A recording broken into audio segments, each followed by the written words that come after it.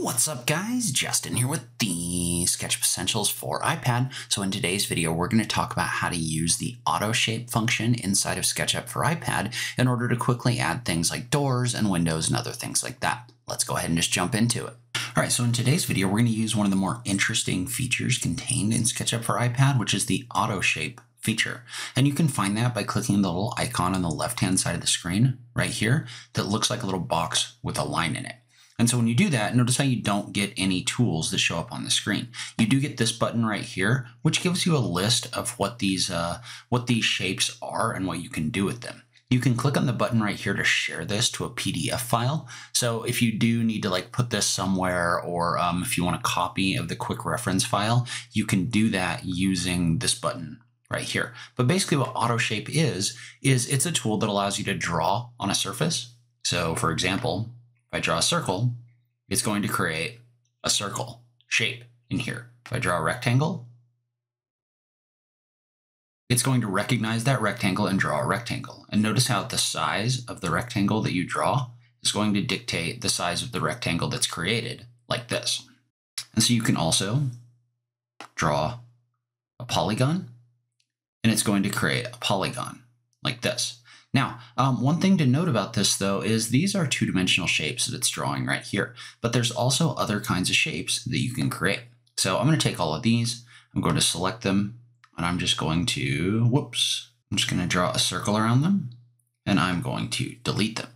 So in addition to being able to draw those flat shapes, you can also add a line to these. So if I draw a rectangle like this, and then a line up, it's going to create a three-dimensional shape. So it's going to recognize that shape, and then it's going to draw something kind of based on the length of the line that you draw in here. I don't think I've quite cracked the code on exactly how it's doing this. Like the longer the line you draw, the bigger the shape it's going to create, but it doesn't seem to actually use the length of the line you create as much as just knowing that it wants to extrude in a direction.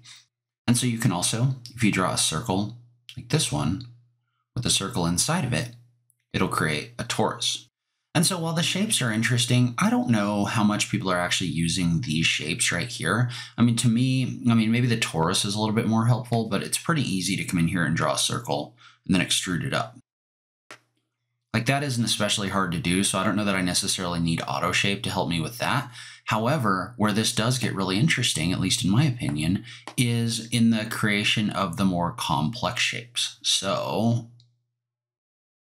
I'm going to go ahead and get rid of these. And so the complex shapes are really interesting because you can use them to add things that are harder to model. So for example, if I draw a rectangle over here with a little circle on it, it's going to go find me a door model, and it's going to place it in this location like this.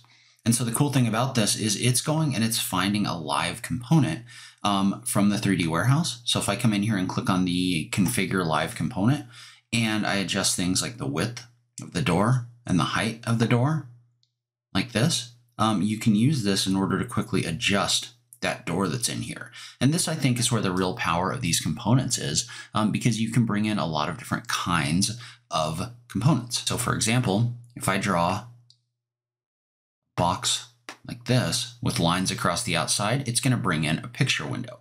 And again, the picture window is fully configurable like this.